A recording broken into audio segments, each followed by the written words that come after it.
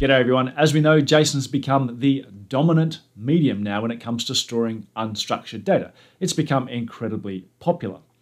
However, for every JSON piece of data stored out there, there's probably an equivalent relational requirement. We have tools like Apex or reporting tools, business intelligence kind of tools, those kind of things that still expect their data to all be presented as rows and columns. Our JSON duality relational views, which come in 23 AI, go a long way toward bridging the gap between these two sort of differing views of the data.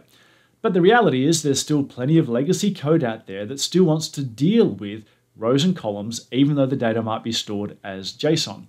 And in 23 AI, we've done some facilities here to improve that cross-dependency between the two. Let's look at an example.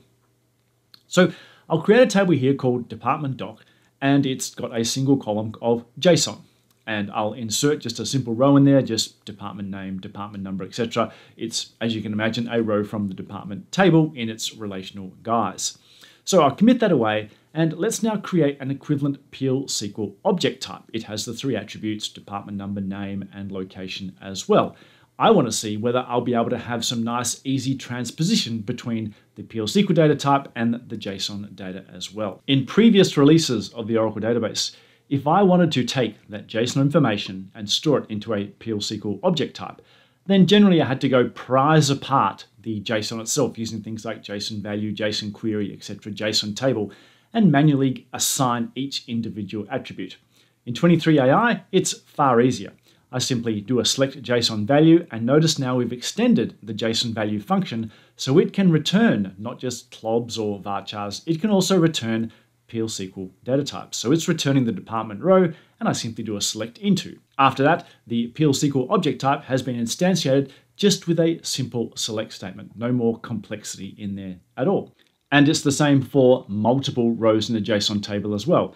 Let me insert a few more rows now. I've got department 10 as in JSON format. I've got department 30 and department 40, all as JSON fragments into my JSON table. In 23 AI, that's also trivial to bring into my PL SQL object data types. I've declared an array here of PL SQL objects, and now I just do a conventional bulk collect. Once again, JSON value returning the particular object type can also do a bulk collect into my table type in PL SQL. So with Oracle Database 23 AI, whether you're dealing with JSON, whether you're dealing with PL SQL object types, or you have to deal with both, simply jumping back and forth between them has never been easier. You can now use either to best suit the needs of your business requirements.